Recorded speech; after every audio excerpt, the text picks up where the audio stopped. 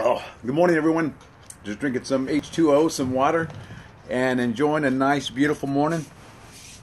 It is gorgeous out here right now. I'm not kidding you. The smoke seems to have let up from the California fire, which is a couple hours from me out there in Yosemite. It's kind of let up this morning. It doesn't smell like a campfire, but it's not, I don't think it's totally gone. But I'm so thankful that I think they seem to be getting a handle on it. But hopefully everybody's having a great morning. Hopefully everybody's got out there and done some cardio, got your fitness on, guys. Oh my gosh. What's in my mind this morning? I went out for just a few mile recovery run from yesterday's 15-mile run. So I went for a little recovery run because I'm kind of running some errands already this morning, and just wanted to loosen up my body a little bit. But what's been on my mind, both yesterday and today, is really self-awareness. I just think that is huge. And I know it's just not me, but when you hear me, it's like I'm preaching to the choir. And so that only those who want to be self-aware are gravitated to anybody talking about self-awareness or self-improvement. I just think that is revolutionary. That is where the rubber meets the road. In wanting to learn new things, and if you're not there mentally or emotionally, you're not going to feel it. You're going to, oh yeah, it sounds great. Oh, it's kind of cool. But I think morning. Self-awareness, self-improvement is everything. Good morning. If the old adage, the old phrase, when you're looking for a teacher, one appears. And I think that is so huge and so, like, it's kind of basic. It's kind of, how could you say it? Just kind of elementary a little bit, right? If you're looking for a teacher, one appears. What does that mean? There's teachers everywhere, but it's not until we are looking for one that we notice that they're there. It's kind of that reticular activating system. When you buy, say, a Honda Accord, now they're everywhere. They've always been everywhere, but it's because it's in your mind, now you see it. And it's never been so clear that when I was real close to somebody, they were a left-handed person, and they noticed all the left-handed people. I'm seeing the same thing, but I never really noticed it. Morning. Just doing videos. So I never really noticed it, but it's not until you're looking for something that you understand it, that you comprehend it, that you're able to process this. So I'm talking about fitness. I'm talking about running. I'm talking about nutrition. I'm talking about health and wellness, not only external, but internal, mentally, emotionally, of course, physically. That's what I do. I run 5-6 days a week and have been for 28 years. I'm a 4-time Boston Marathon qualifier. I run 50 miles to 70 miles a week, every week. Now, why do I say it? To brag, to boast? No, to tell you and everybody listening that they can do this, and if they do, they will be better off because they do. In every way. The physical aspect of it, keeping body, I'm about 140 pounds, keeping the body weight down, keeping the bone density strong, keeping the muscles with good dexterity. Those are just really outward benefit of what really goes on. I'm talking about the chemicals, the dopamine, the serotonin. I'm talking norepinephrine. I'm talking about lowering the blood pressure, warding off anxiety, depression, sleeping better, the cognitive abilities being even that much quicker. You're able to memorize more. I'm talking all those things that can catapult you to a whole new stratosphere, to a whole new level. But again, it's not until somebody's looking for that a guy like me, or you're attracted to people that, not in a physical way, but like you're feeling what they're saying. And I think it's, again, when you're looking for it, they're everywhere. And but I got to be honest with you, I think that running is my thing, of course, or in working out and nutrition, but I think that self-awareness, self-improvement, those are very few and far between, because I think most people get caught up in the busyness of life. They're not concentrating on themselves, which they should be. Because if you're not concentrating on yourself first and foremost, then people around you are not getting the best of you.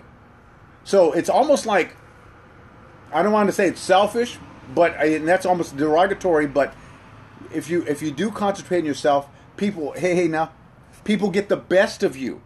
So it's not a selfish way. It's really unselfish to do that. But it takes work. This stuff here that I'm talking about, it does take work. It's every day. It's a daily thing. Waking up with the attitude of gratitude. And how do you do that? That's health and wellness. That's keeping people, the optimism going. That's keeping the positivity going. And then you're going to be, like watch video. You're going to read books. You're going to want to hear those stories. That's going to keep you pumped up. It's going to keep you on a higher plane.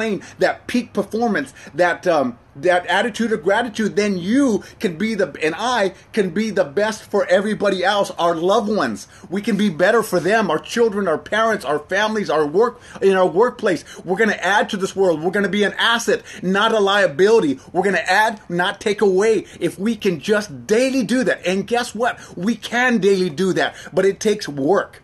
It's easy. The negative doesn't take any work. It doesn't take any work to be negative. It doesn't, because the negative has more impact than the positive. Case in point, God forbid any of us got in a car accident today. Any of us, you, me. This is going to be on for 24 hours. But and I'm going to throw this on my. I also have a YouTube channel called under the same name, The Motivational Runner. And then I'm gonna forward this over to that also. So and that'll be on forever, really. So case in point. God forbid any of us got in a car accident. Guess what? We would never forget that day. Ever. This day will never be forgotten if, God forbid, any of us got in a car accident. Ever. It takes no work to memorize those things. The impact is very great. The negativity. Traumatic, right? But guess what? How about the other 99.9% of the times we didn't get in a car accident? Do we remember that? We just take it for granted, right? We take it for granted. Oh, it's going to be okay. It's going to be okay.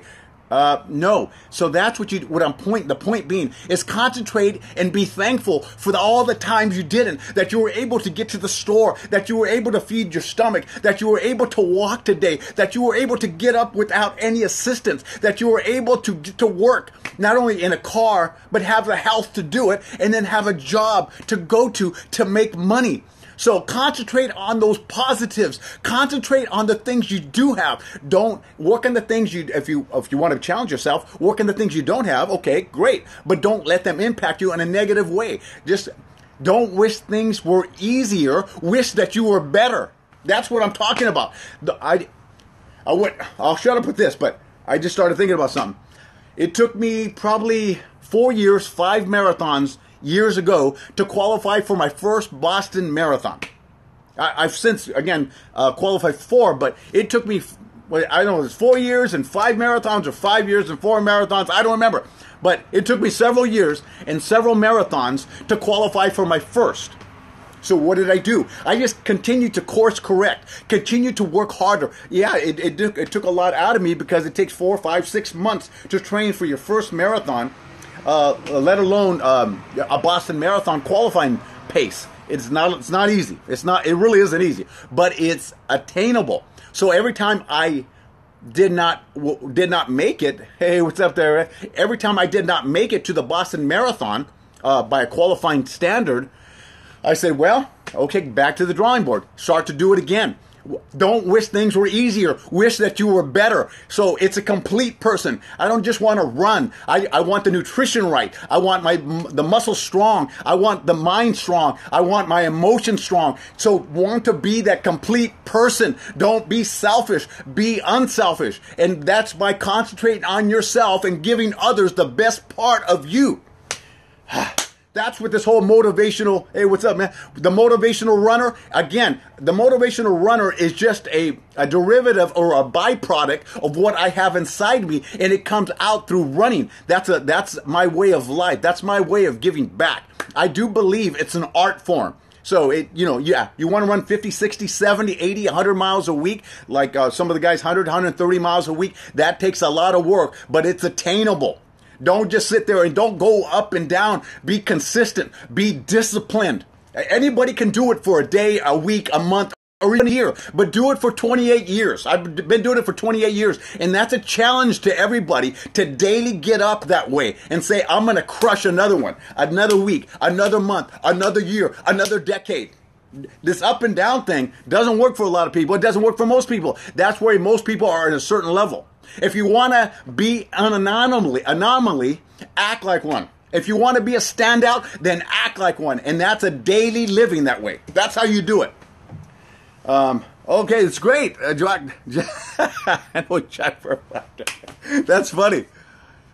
Yeah. Honestly, Abel, you really, you do need to slow down. If you're jacked up for after 4 miles, you have to slow it down, and then kind of walk, run. And I know you were in the Marines. I know you're like, but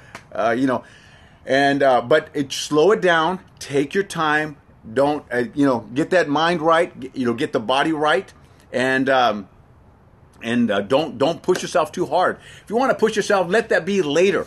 Let it be 3 or 6 months away of consistent training. And I guarantee you will like, hey, man, I can't believe I'm running 5, 10, 15 miles. If you start doing that, it'll take it over the top. I feel you, brother. Mine comes out through singing. That's right. That's right. If it's through singing, if it's through getting to the gym, if it's through your workplace moving up, if it's through selling houses, if it's through your running routine, get something that you're passionate about. And how do you know what your passion is? What are you interested in? What's your hobbies? And you start doing that. Don't just take life as it is. Don't say, oh, this is life, this is me. No. Life is beautiful. Life is wonderful. And I'm not just being hyperbolous here. I'm not exaggerating. It is. And if you're not feeling that way every single day, then it's time to course correct, paradigm change. Remember, if you change how you look at things, the things you look at change. And it is a fact. I just want everybody to have a great day. Abel and all the rest of you guys, have a great day. Take it over the top, guys. Crush your workouts, crush your fitness, and crush your nutrition. Get it right, guys. Let's get our mind right, guys. It's not our mommy's, not our daddy's fault. It's our fault. Take 100% responsibility for your life, and that will empower you. I guarantee you. I'm done. Didn't mean to get onto that. I just love life. I'm doing 15 miles. Oh, you love me. Now you're... Yeah, it just takes, honestly, running, or just any gym workout or any run. I mean, running. Yeah, I ran 15 yesterday, and I ran a few miles this morning, but it just takes time. I've been doing it for 28 years. Pretty consistent. It does take time. But it's attainable. It's worth it. And what are the alternatives? Sitting down and watching the soap opera as the stomach turns? No, don't watch as the stomach turns, or the other whatever they're called. And crush my step. That's right. All right, take it easy, guys. Enjoy, crush today. It's hump day, baby. Let's end this week and let's take it over the top this week and say, you know what? I'm worth it. I'm going to pay attention to myself because I'm unselfish and I want others to get the best part of me. See ya. Bye-bye.